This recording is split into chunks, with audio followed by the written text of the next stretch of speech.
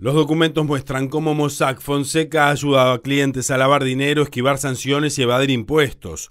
La compañía dice que ha operado de forma intachable durante 40 años y que jamás ha sido acusada de actividades criminales. La investigación Panama Papers fue impulsada por el Consorcio Internacional de Periodistas de Investigación y por un diario alemán que brindó detalles sobre los negocios de 128 políticos y funcionarios del mundo.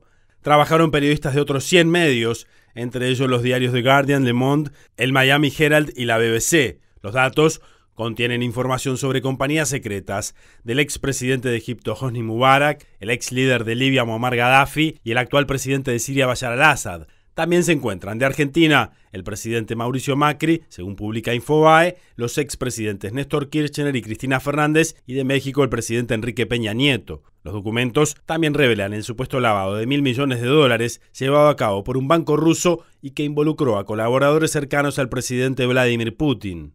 En la lista aparecen también personajes como el futbolista Lionel Messi, directores de cine como Pedro Almodóvar y la hermana mayor del rey don Juan Carlos, doña Pilar de Borbón.